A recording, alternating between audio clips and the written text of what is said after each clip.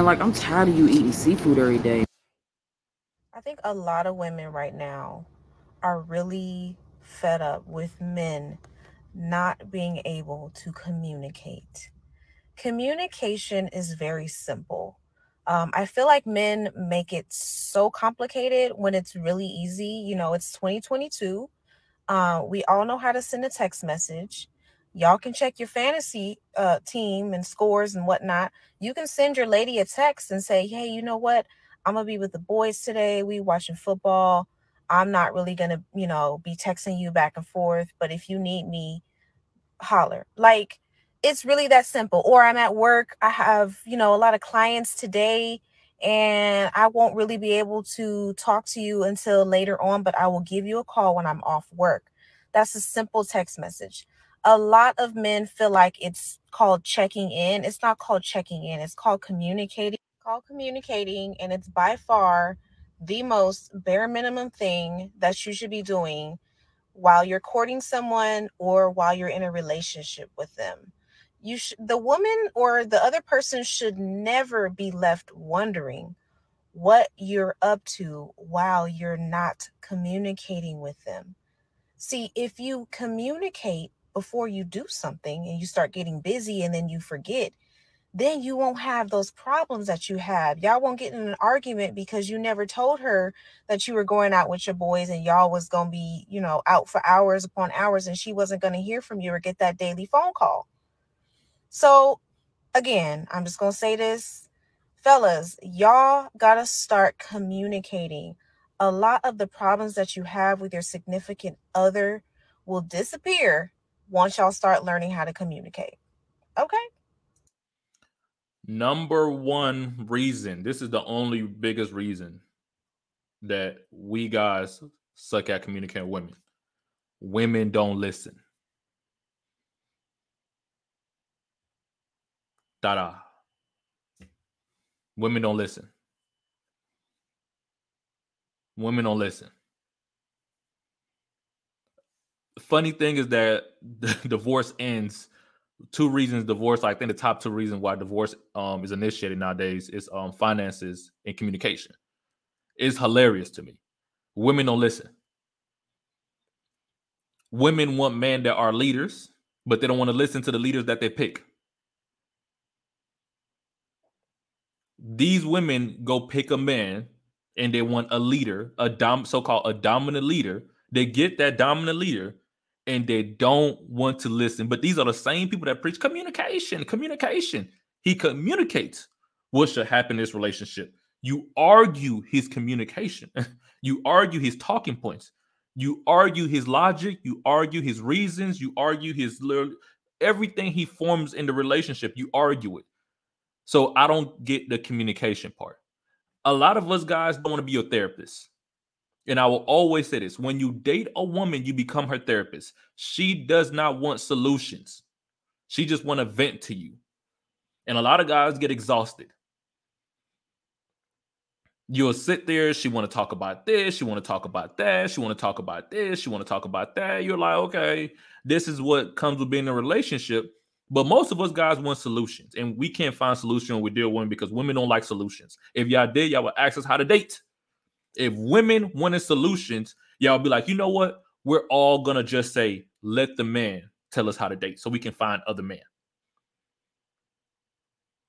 Y'all will listen to us when we say don't go out there dressed a certain type of way. Y'all will listen to us when we say don't collect a lot of bodies, not good for your health or you in general, because women will say, you don't know what I've been through. It must have been with some guys that you shouldn't be with, right? It don't matter, it was just life lessons, but I would have told you not to do it. And she'll be like, it happened, and it's just life lessons, and she'll do it again. Then do it again. Then do it again. Women don't listen. And if any woman want to be like, well, Sean, guys don't listen. A man's not supposed to listen to a woman. You want a leader, right? If you got to tell the leader how to be a leader, then he's not a leader.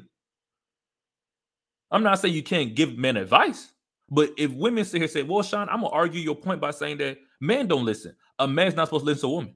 You want a leader that listens to you. He's not a leader. It makes no sense for you to argue my point by saying, well, Sean, he don't listen either. What type of woman want to date a man that listens to her every single time? And people will be like, well, Sean, maybe she's talking about just talking. You listen to her. No, no, no. She wants you to listen to her commands. She's not going to give you talking points. She's going to give commands. I want you to do this. I want a man like this. I want you to. So she wants you to listen to that and actually act on the things she tells you. So she will be leading you. If a man tells you, this is the type of woman I'm going to deal with, this is all my standard, stuff like that, a woman has to follow if you want to be with that man, because he's the leader that you want, right? But that man don't have to follow what you want. You got to understand that, because he's the leader. So if there's one leader and there's one follower, there's the chain of command. But for some odd reason, there's a partnership, there's a 50-50, all this nonsense. And then when this man listens to you, you leave him. And you say, he suck at communication. No, no, no. You wanted a leader. You met a leader. It doesn't make sense how y'all always name something and want something, but y'all don't know how to work with that something. And like I said, guys, these women, you know, like I said, some of them are just going to be single for a long period of time. But you don't sit here and listen to women tell you how to do things. She's going to lead the relationship to the end. And a lot of these women are false advertising. So you got to understand to pick and choose wisely. And just pay attention to who you're dating. Because communication is, I don't even know how that's the number 2 reason. Women suck at communicating. They tell you, you should know how I feel. How will I know how in the world you feel? How will I know? Oh, you know, you should just know.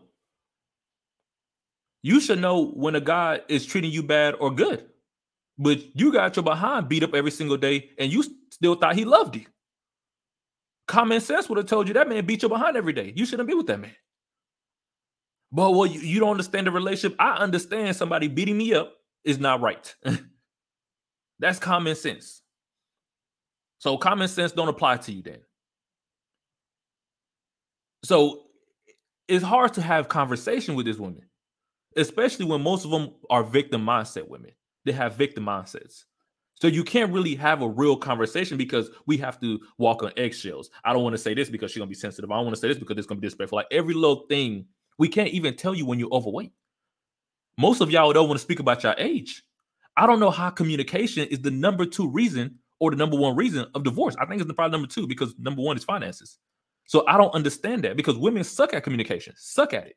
Oh, it's the guys. No, the guy is trying to have regular conversation with a rational human being. But sadly, we are rational human beings, logical human beings, and women are emotional human beings. So it's hard to communicate with y'all, not with each other. We can have a regular conversation with a guy, but with y'all, we have to, you know, think about her feelings, think about how she's going to take it and stuff like that. It's nonsense. Y'all suck at communication. Y'all don't even communicate good with each other. Women lie to women. Women lie to women. But y'all, you know, when it comes to guys, oh, y'all suck at communication. Y'all lie to each other. Like, comment, subscribe.